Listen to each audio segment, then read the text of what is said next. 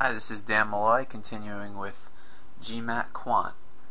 If k greater than 1, which of the following must be equal to 2 over square root of k plus 1 plus square root of k minus 1? So when we look at the answer choices, we see there are variables in the answer choices. So one method of doing this would be to just choose a number for k and plug it in and see which one works out to be equal. And that's not a bad strategy. The reason you'd want to look at that strategy is because there's a danger in getting bogged down in algebra and wasting a lot of time when plugging numbers might just be faster.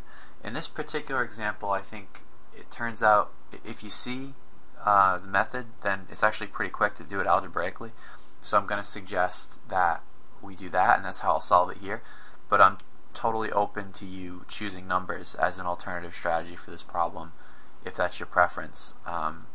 Certainly see if you can learn both ways and try to compare for all the examples that you work through which approach is going to be better, so that you get a feel for when you're getting bogged down and you should bail out and go back to guessing numbers, and when guessing numbers is actually really inefficient and you're better off just learning the algebraic techniques that you maybe forgot or need to brush up on or need to improve your ability to recognize so that you can be faster. So for this guy, you want to realize that this denominator here can be cleaned up a lot by multiplying by the conjugate. So if you don't remember that technique, then do some Googling about conjugates. But the basic idea is if you have like, I don't know, a number, call it a over x minus y, you can clean that up.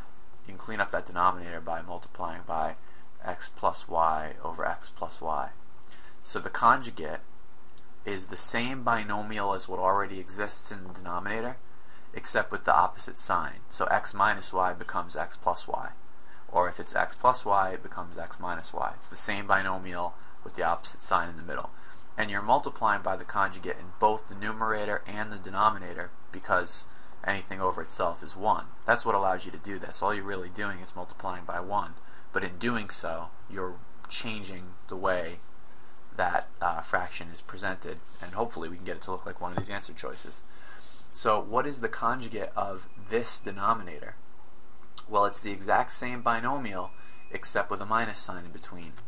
So let's rewrite the problem here. So it's the square root of k plus 1 plus the square root of k minus 1. And we have to multiply by the conjugate of that. So the conjugate of that is k plus 1 square root minus k minus 1 square root over the exact same thing, k plus 1 square root minus k minus 1 square root. Okay, so these are binomials. So when we multiply by that, in the numerator we have to distribute the 2, or not. I'm actually going to leave it outside without multiplying it inside. So 2 times k plus 1 minus square root k minus 1. And in the denominator we have the product of 2 binomials, so we actually have to FOIL. But the beauty of the conjugate is that the middle terms cancel out. So let's just go back to this example over here of x plus y times x minus y. If you do this, you get x squared plus xy minus xy minus xy, apologize for the handwriting there, minus y squared. So you end up with plus xy minus xy, and the middle terms cancel out. This always happens when multiplying by the conjugate. That's why we use it. So you end up with x squared minus y squared, which is a lot cleaner than what you would have otherwise had. So in this case we can ignore the middle term. All we have to do is multiply. So in FOIL it's first, outer, inner, last. We only have to do first and last. We don't have to do the inner and the outer, because we know the inner and outer, the middle terms, are the ones that go away. So we only have to do first and last. So the first is root k plus 1 plus root k times root k plus 1. Well, the square root of anything times the square root of the same thing is the thing inside, right? It's not being square rooted anymore. So that's just k plus 1.